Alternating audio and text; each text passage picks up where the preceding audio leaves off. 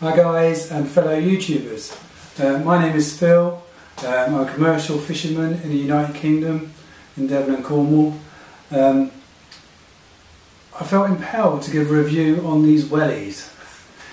These are a pair of lovely blue wellies. These are Guy Cotton's ACTIVGRIP. They retail in the UK for £48.99 including VAT. In the food industry, you don't pay VAT on Wellingtons, especially safety Wellingtons with still a toe cap. As you can see, the Guy Cotten, a well-known make. They're blue. They have a composite toe and what they call an active grip, very good grip on all surfaces, and specifically designed for the food industry. Now I purchased these in October last year, 2019. I've been commercially fishing on a fishing boat in Cornwall. I specifically bought these boots for that job. A couple of things that attracted me to them was A, they were Guy Cotten. Everyone knows Guy Cotten. Thought you can't go wrong with Guy Cotten.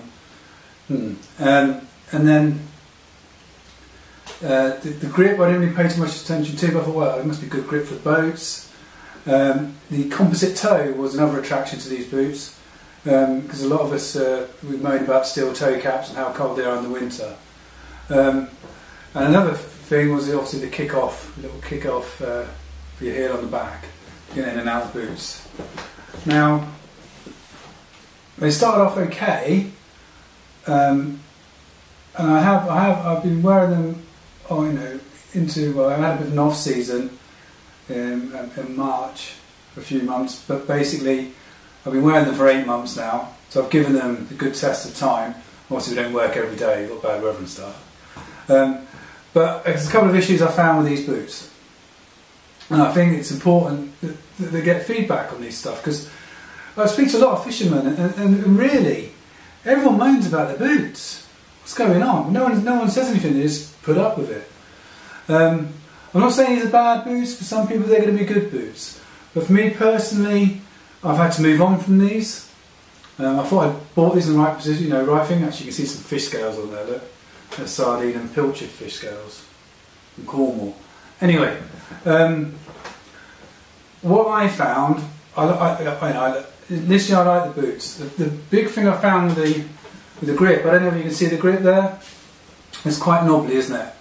Well, this grip, we use quite small mesh, where I'm fishing at the moment, 10mm mesh, and when we're in the pound, actually bring the nets back into the pound, it's quite a manual job, but you're actually standing on the net.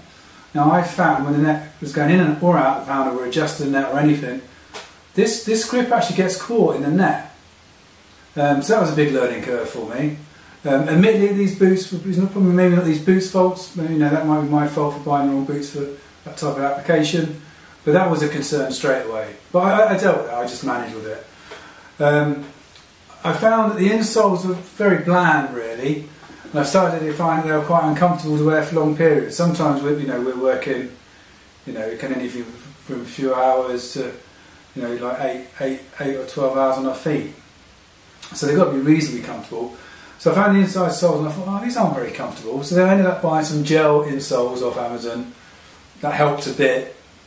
But over time, I found more and more these boots are getting uncomfortable. And what it is, I've got size 9 UK feet. I'm not big build. I've got normal size feet. I wouldn't say I've got wide feet, but on the inside of my toes here, both on the inside of my toes, started to hurt, and then gradually over time, hard skin build up here, and there's like a little knobby bit on your toe here, on your feet here. So I was getting hard skin here, and hard skin here, and hard skin here, and hard skin here. And even though I had a few days off, it wasn't really healing. It wasn't really getting better. And more and more, it was getting more and more painful. And he's getting more of this hard skin build up. And I thought, crumbs, I'm going to get bloody corns at this rate. So anyway, I felt I had to give some feedback, because there's not much feedback on the internet about them, and if you've got wide feet, it's a no-go.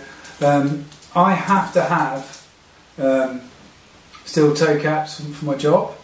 I know some fishermen don't, some commercial fishermen don't use steel toe caps. I was attracted to the composite toe cap, but very disappointed with Guy Cotten's boots, to be honest. Mid-range boot, what can I say? They really hurt my feet, and I really think that they would have damaged my feet in the long run. But it happened to both feet. But anyway, let's get away from that. I just want to just share with you that information, whether that's any helpful to you out there, or if it's not. Anyway, if you like what you saw, give me a thumbs up or a share. That's what all YouTubers say. I don't know what it means. But I will do another review, even though I'm not really into this kind of thing, being a commercial fisherman and all. I've just bought some new boots, which are extra tough boots. I bought these on eBay. A lot more money than these, but I thought, you know what, it's your feet, you know. And I'm in my boots all day, every day. I've got to be comfortable with my feet. And I did look on Fishing News, and there was some people mention how uncomfortable boots were, and the Dunlops and other boots. And they were talking about Chamonix and stuff, but they don't do steel toe caps. So I looked at extra tough. I've actually bought this on eBay. These, so I had to pay import duty on eBay. Came in about 125 quid. These are the Legacy 2s. These have composite toes.